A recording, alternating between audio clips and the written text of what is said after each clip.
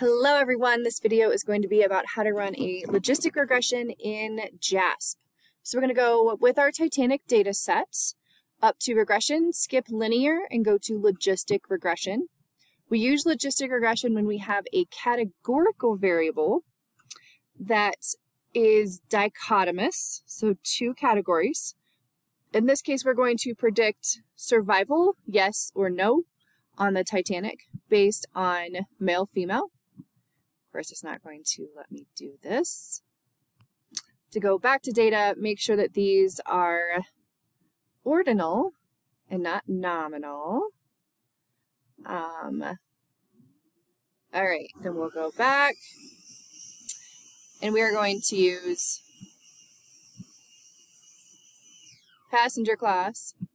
First class, yes. Second class, yes. So that means the rest of them are third class.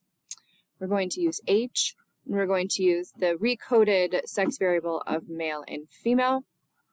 Scroll down to statistics, and I want to add odds ratio. That's going to add right here in SPSS. This is at the end, and it's called EXPB.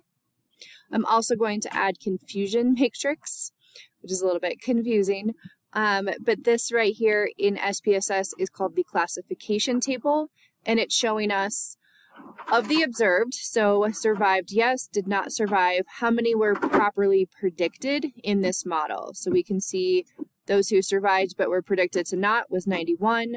Those who survived that did survive were predicted was 222. Up here at the top, we have our holistic model summary right here that's showing us that the holistic model is significant.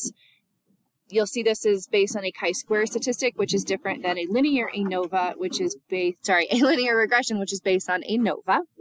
And then over here we have our pseudo R-squared is what they're called. They are interpreted the exact same way as the R-squared, but they are just calculated a little bit differently. They're actually underestimating our model, but I like this guy right here. So 47.7% of the variance is being explained by this model. We come down here to our coefficient table. These are all of our betas. We can see a different statistic over here, but this is showing us that all parts of this model are significant. Then we'll come back to this odds ratio and performance diagnosis. Gnostics.